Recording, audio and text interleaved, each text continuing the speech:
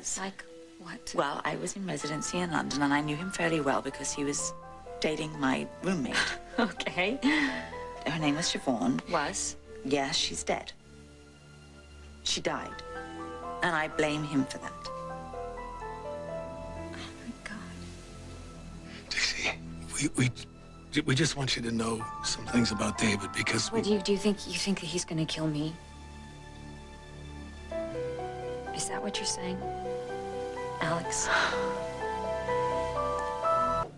I don't think that he would harm you physically in any way. Okay, then what are you saying? It's so hard for you to hear. Well, it's just a little, yeah. So why do you say it? Because I really do believe that he is responsible for Siobhan's death. You know what? I'm sorry. I have to stop you. I apologize.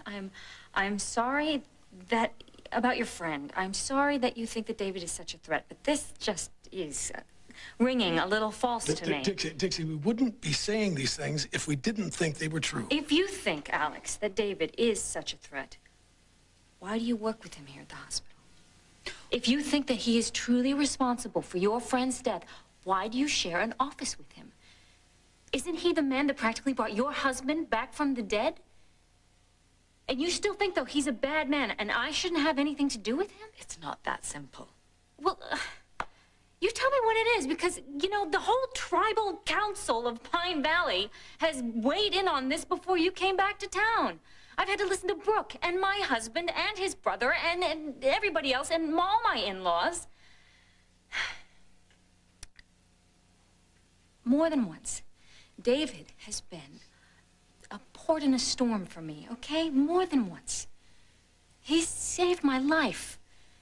More than once. He doesn't tell me what to do or how to think or what to feel.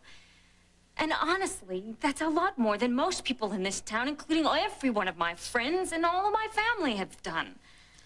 Dixie, we are trying to warn you who this man is. Who was he to you, Dimitri? Wasn't he the guy that saved your life? Saved you from an illness that was killing you? And keeping you away from all the people that you loved? Wasn't that David?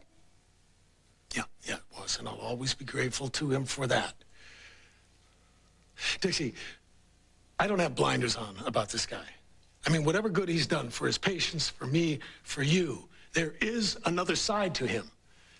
And the longer you don't look at that, the more pain it's going to cause you. Alex and I are trying to protect you from that if we can. That's what you want. And hopefully it's what you want, too. You know what I want? I just want everybody to leave me the hell alone.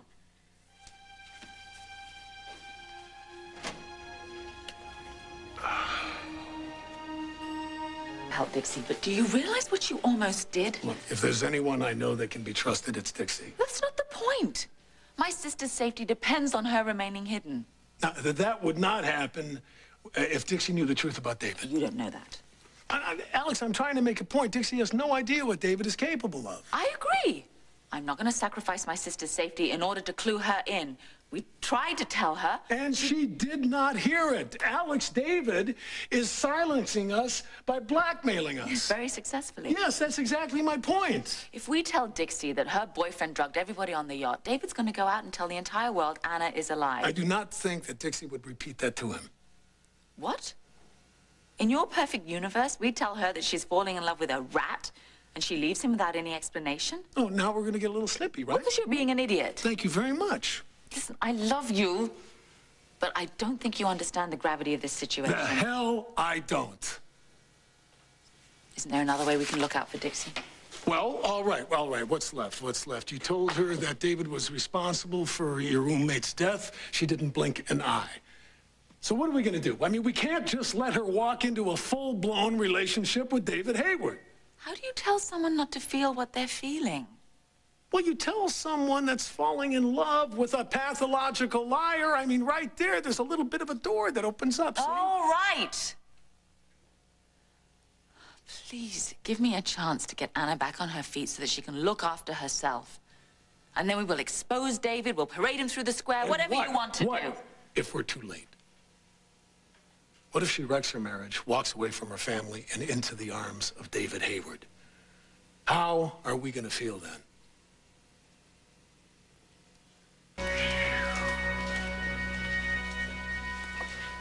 All right. Anything else you need? I need to go to the library, actually, to get some more books. So, is that you, honey? It's me, it's me. Hello? Edmund. Wait. How long ago? She's right here with me. Yeah, we'll hurry. It's Anna. Tell me on the way.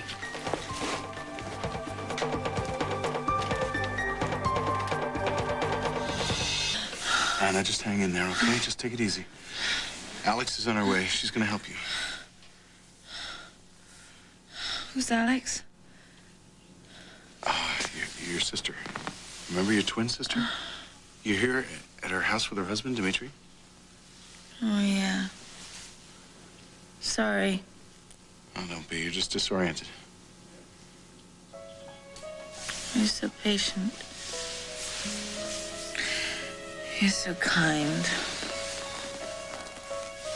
I love you, Robert.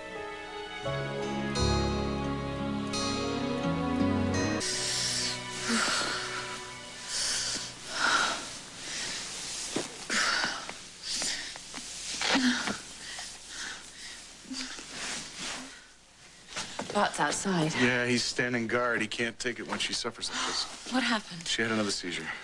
Was it bad? And it was pretty intense. She's still disoriented. She thought that I was her husband, Robert Scorpio. She remembered him? Yeah, well, she called me by his name. I didn't think she still had those memories. I thought they'd all been wiped away by the illness. Well, is that a good sign? Yeah, it could be. She's in pretty bad shape right now, Alex. When she's sleeping, she's burning up. Well, she had a fever. That's going to trigger another seizure. We have to get her to a hospital.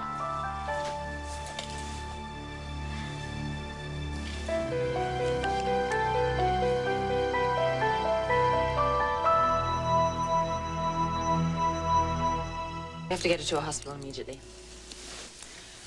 Alex, we agreed that it was too risky. It's too risky to keep her here.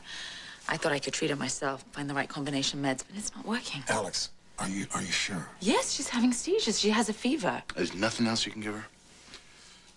I need to do a series of tests. I have to make an accurate diagnosis. I can't do that here. I have to go to a hospital. And if the people who are trying to kill her find out where I'll she be the is? one to kill her if I keep her here. Then we move her. But not to Pine Valley. Let's take her to Seaview. Less chance of her being recognized, and you too. Okay, I'll make some calls from the house.